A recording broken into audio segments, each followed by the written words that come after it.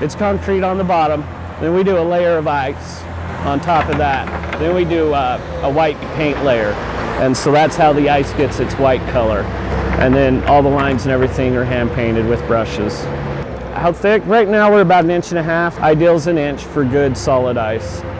We like to keep it about 16 degrees on our slab.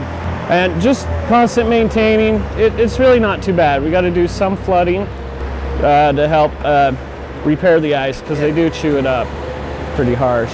It's just making sure you're shaving enough properly with the Zamboni is one of the biggest challenges. And just the use of the ice. If it gets a lot of use, it's harder to keep up on it. If there's any problems with the ice, will the players start kind of talking to you guys? They'll come and complain to us for sure. And I don't blame them, they want good ice. It can be dangerous to them if there's something out there that's not right.